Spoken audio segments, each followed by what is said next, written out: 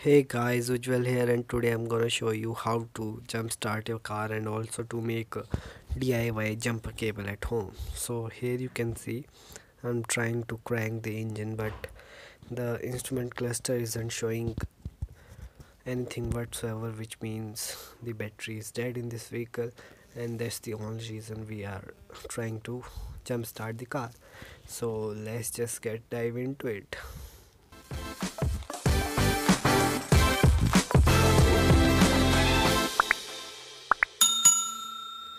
So all you need is a 2.5 mm copper wire, a wire stripper, and some cloth hanging clips, and also a car with a good battery. So first of all, we'll make two pairs of 2.5 mm copper wire with a length of 5 feet each, which means you need 20 feet wire, and you just tape them together like this. Now we'll strip the edges of the wire like so, and afterwards we'll strip the wire at 1 inch from the ends. Nicely remove the insulation from here, as we have to wind them together from here.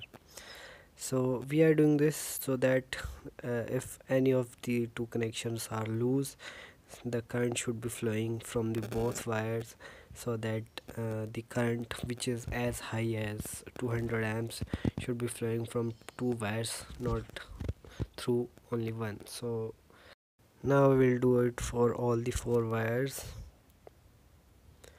and then tape the connections nicely so that to avoid any unnecessary touch with the body. So now we'll start the second card with a good battery and take it near to the bad battery.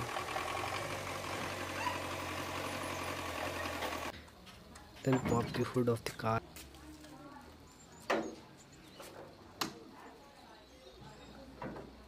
So now we'll take the black wire first and connect it to the negative cable of a good battery, which is right here, and make sure to have a good connection in that.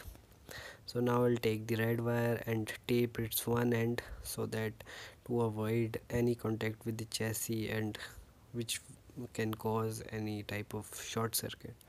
The other end goes to the positive terminal of the good battery, which is here. So you can identify the positive and the negative terminal with the red wires going to the positive and the black wire goes to the negative. So now we'll move to the bad battery here, and we'll take the red wire and tape its end, and then connect it to the positive terminal of the bad battery, and make sure to avoid any type of contact with the chassis, which may cause a short circuit. Now we have to find a good grounding point, which is here, a bolt which is directly connected to the chassis, and it's a good grounding point.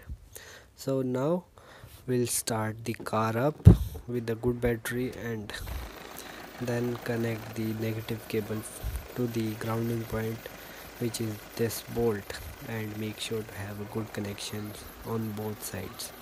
Now we have to test the setup, and here you can see all the lights are glowing, which means it have a battery power, and the engine is started and running smoothly, as you can see.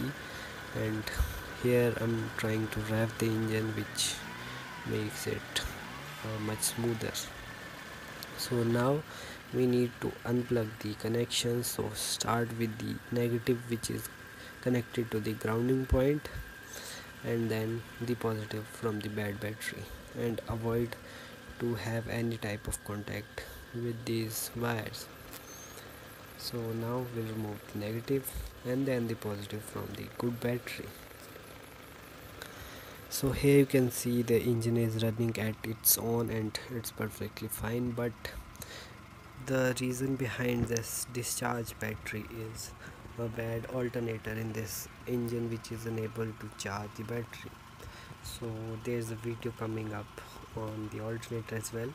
So if you like this video, give it a like, a comment, and subscribe to the channel, and I'll meet you guys in the next one.